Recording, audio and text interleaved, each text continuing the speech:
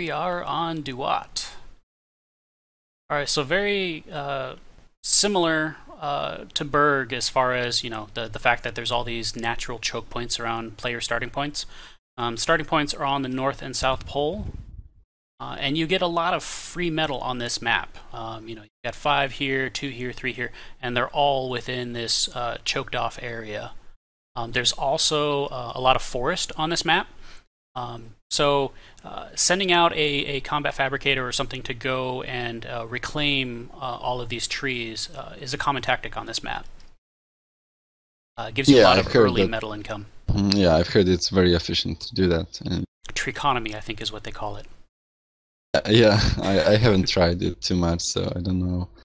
Probably gives a lot of advantage since it's 50 metal for a second, so that's a lot. Yeah, but actually this, so maybe you go with the introduction for the... Yep, here we go. Players have dropped in. In yellow we have Zaphys, starting by the South Pole. And at the North Pole in orange, we have Headcrab. So Headcrab looks like he's going to go vehicle first. Zaphys opting to go bot first. That's very interesting.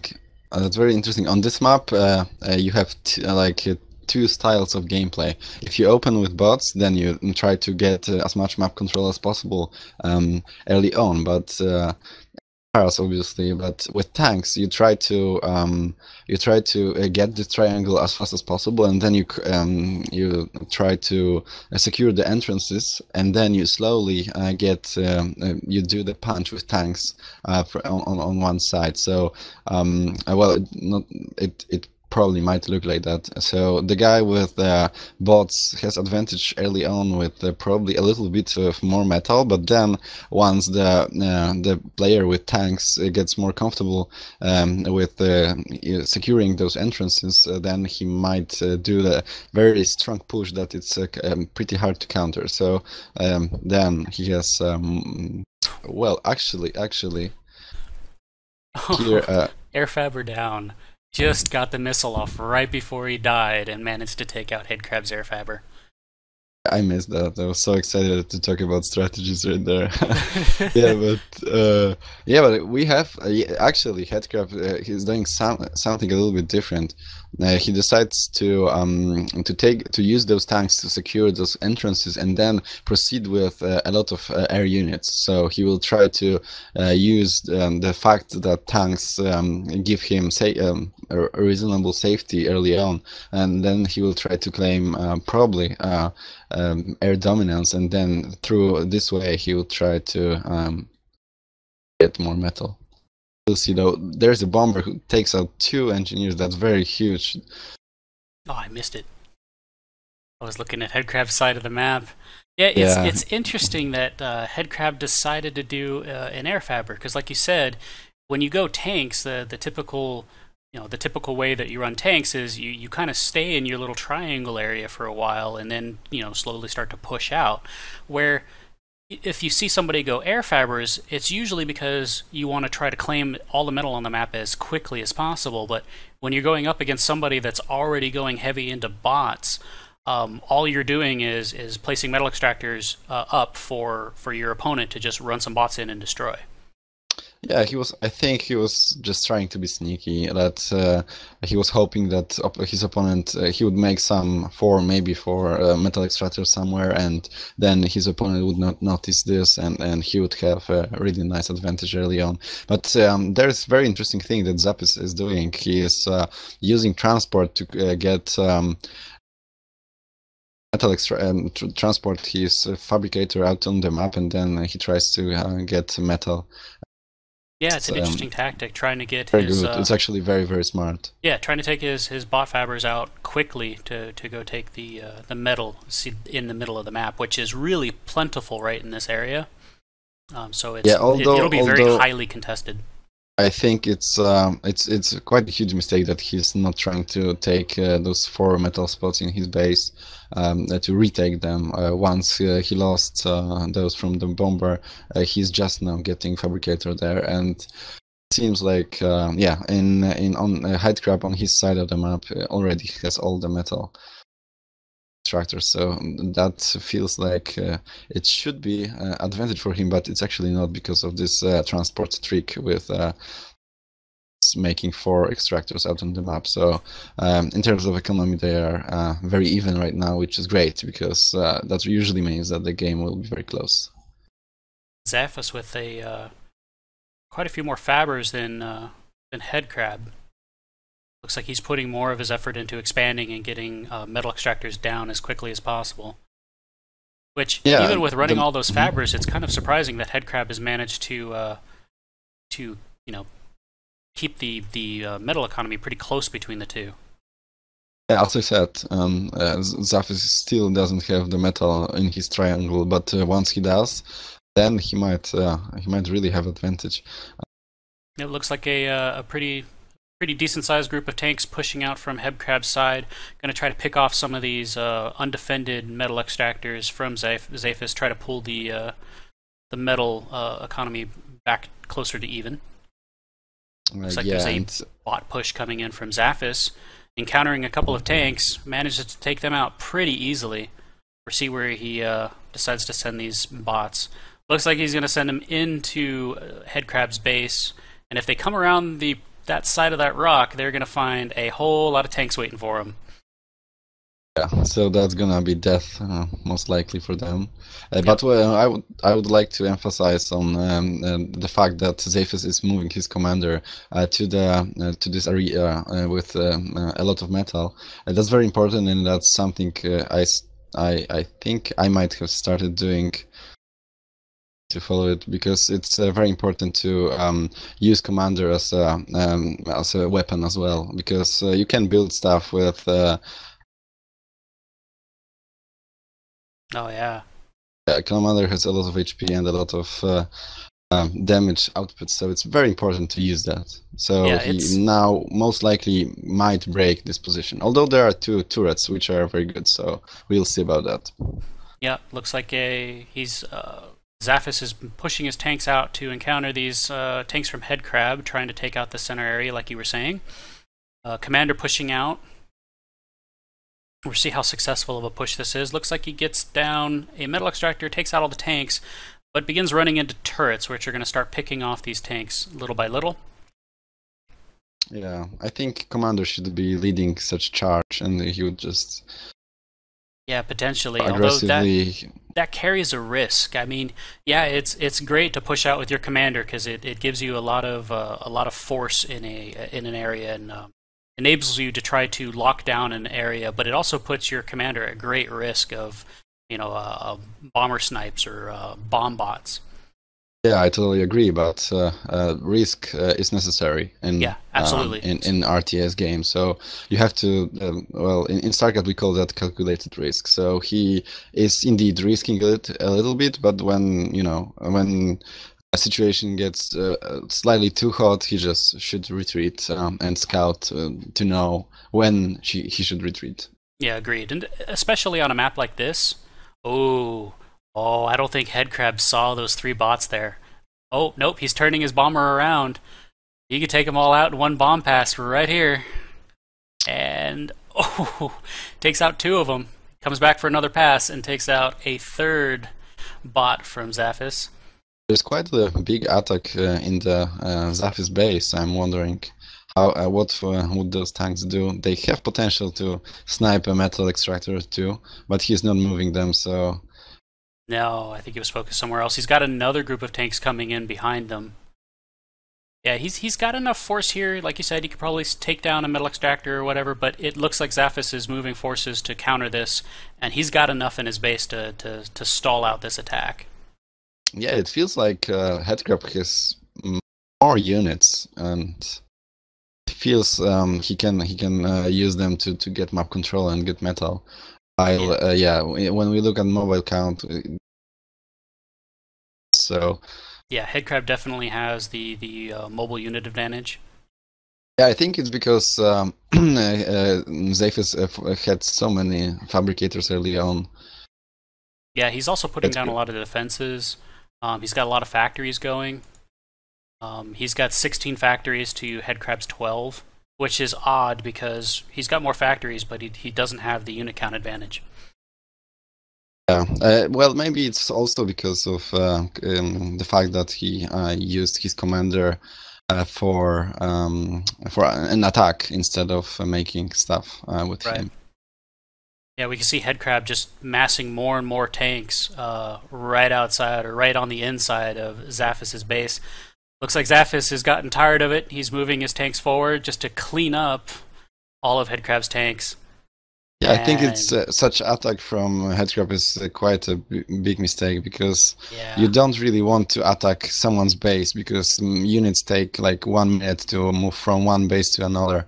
So you rather want to use your army to gain map control and make it and keep it alive instead of rushing into someone's base because there will be tanks coming out of factory. Uh, the defender's advantage is really huge, so it's not really good to attack someone in the base so early, I think. yeah, I think that was definitely a mistake by Headcrab. He either needed to commit there and try to take out a factory or something while he had his units there, or he needed to pull out. Having them just sit there and die needlessly is could come back to hurt him. Yeah, exactly. Look, in mobile count, zaphys is starting to pull out ahead. He has 5 units more right now, so he had advantage, and he could use it to keep his metal extractors alive. And right now, zaphys is doing huge push with a lot of tanks, and there's nothing that can stop it from Headcrab, so he's gonna lose quite a bit of metal very Oh, soon. Well, Headcrab, realizing that there is a definite lack of any sort of anti-air presence in Zaphys's base, just going to town, taking out metal extractor after metal extractor, unopposed. There's no spinners. Looks like Zaphys is quickly trying to put down an anti-air turret. He's got fighters building out of his air factories to try to stop this, but yeah, Headcrab's going to go ahead and actually, pull out before wow. he's able to get those off. Oh man, Might be Faber's going down. game ending damage. That's a lot of damage. Yeah, that's hurting Wow, really wow. badly. Yeah, look, zaphys Look, has twice less metal right now than Headcrab. yeah, that hurts, and Faber is still going down. Spinner finally comes out. It's taking out some Fabers. Looks like Headcrab is going to go ahead and leave those units be. Yeah, he loses his last bomber. Zaphys, sorry, pushing out with some tanks. They're getting picked off by bombers one by one. This is not looking Headcrab is good for again Zaphys at all. pulling out massively ahead. It's 50 units more, so I don't think he can recover from that. That was such a huge damage, and right now he will focus on rebuilding metal, and he's doing this very slowly again. So he needs to do it very fast if he wants to have any chances. But And well, more I don't think Fabers he just has any. dying to Headcrab's bombers. If Zaphys can't get some air control back, he's going to be in the same spot as the guy from last game, where he can't move out any Fabers to expand at all because the bombers just chew him apart. Looks like a group of tanks from Zaphys going out to try to pick off some of these metal extractors from Headcrab to try to pull back in this. Headcrab does have some point defenses here, but not enough to stop this many tanks. So it looks like Headcrab's going to start losing some metal extractors out here on the outskirts if he doesn't do anything to protect them. Oh, I think looks like the two commanders are getting close to meeting here in the middle. that's actually not bad. I think he should realize that he is in very bad shape right now. So all he should do is just do one all-in attack and try to snipe his commander in his base. If he moved all the units right there, he might have still some chances, but Yeah, his commander is slightly unprotected. yeah. Headcrab's got enough unit production in his base though that he can just start spitting out units to counter the number of tanks that Zaphys has Yeah, sitting out I here with his agree, commander. but yeah, I But he's agree, got to do but something. yeah, exactly. That's like he still would have tiny chance for success maybe if Headcrab messes things up somehow. Yeah, And right now he will doesn't do that. It's nothing will really happen. He will just yep. get steamrolled. So he would Headcrab have to is do all-in attack to maybe think maybe figure out something. Yeah, Headcrab's got a pretty big, massive tanks moving into the former base of Zaphys, just cleaning up all these factories, metal extractors, fabbers just dying left and right. Yeah, this game is pretty much over unless Zaphys pulls something out here, like miraculously. Exactly. We see a pretty good air fleet coming from Headcrab. I don't think it's quite enough bombers to take out the commander quite yet, but it's definitely enough to go out here and start punishing some factories. Yeah, wow, these bombers actually are really good. I think it's about 10. It's maybe even less. Yeah, so... Yeah, Zaphys, all of Zaphys's factories and stuff are just getting cleaned up here. If he doesn't push in soon and do something, he's not going to have any units left to do anything with, and he'll just have to GG it. Yeah, as I said, he is doing what I said to do the attack, but it's too late. He should have done it like 2 minutes earlier, maybe. Then he would maybe have a chance. But right now, like he should immediately, as soon as he knows that there's no chances for winning with macro play, when he lost those metal extractors, he should have go with the commander straight to his base, to his opponent base. Yeah, agreed. He had, at least earlier, he had the element of surprise. Headcrab may not have known that the commander was sitting over there, but you know, now that Headcrab knows that the commander's there and has known for a while, he's just been able to sit there and mass units in his base and just kind of prepare for the inevitable push from Zaphys. You know, if Zaphys had pushed in, he may have been able to catch him by surprise and you know, put down some decent damage. I still don't think he would have won, but it would have been a much more devastating attack. Now he has also turrets coming, so well, he's gonna just get steamrolled, right? Yeah, the few units that he has massing around the commander, trying to shield it from damage, while the commander puts out uber cannons and shots, trying to take out these units. Headcrab just squeezing in with all of his units, focusing on the commander. Those are the last moments of zaphys in this tournament, probably. That's right, and here comes the bombers for the one pass. GG, that was a very good game, I think. It was quite an interesting match. Yeah. And I forgot to unmute PA, that's my bad. I was wondering where all the sound was, that's my bad. Chrome cam engaged. Alright, so should we review this match real quick? I think so. Alright, let's go back. Let's see, early on. Not quite that early.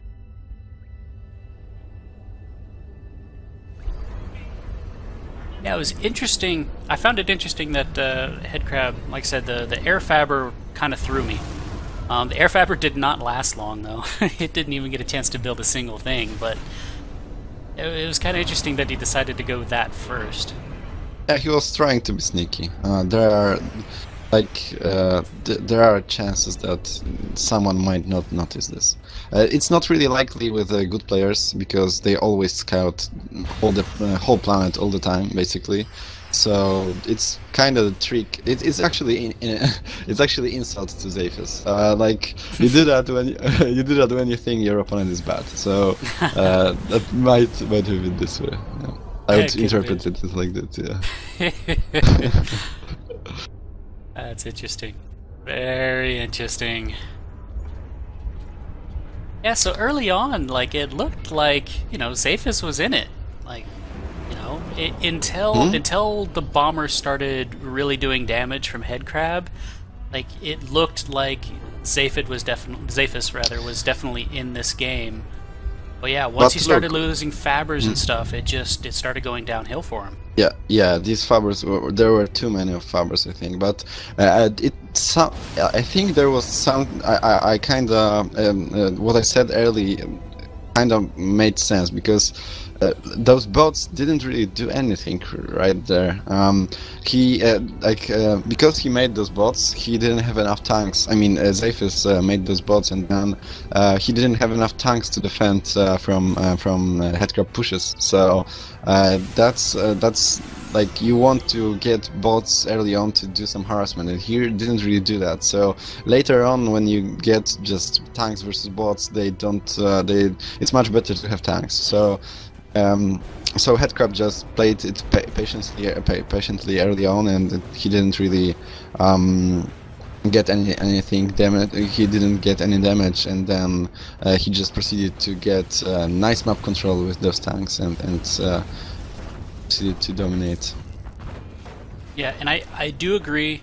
You know, pushing out with the commander at this point from zaphys was definitely the right call. You know, he needed the economy. He needed to try to get a foothold where he could put down some metal extractors and kind of keep control of them. But yeah, he just didn't. He didn't leave enough of a force back in his main base, and just Headcrab was able to roll in and just start putting down damage and start taking out all the economy that zaphys had already built up. Yeah, just started losing it all. At 7-minute mark, he moves out 4 engineers out on the map to try to get metal. That's way too much. Headcrab is doing it right. He just gets 1 Faber and then a lot of tanks to cover. And zaphys, he just sent 4 Fabers, and then he covered it with 20 bots. But bots are pretty bad against tanks. So he didn't manage. Yeah, I think at the back, that's kind of deciding point a little bit as well. At 750, at the opposite side of the planet from where commander was, he did push with tanks, and then zaphys had nothing to hold to. Yeah. Well, the Headcrab pulled out ahead. Yeah. Well, a very well played match by Headcrab. So he will move ahead to play Dreadnought.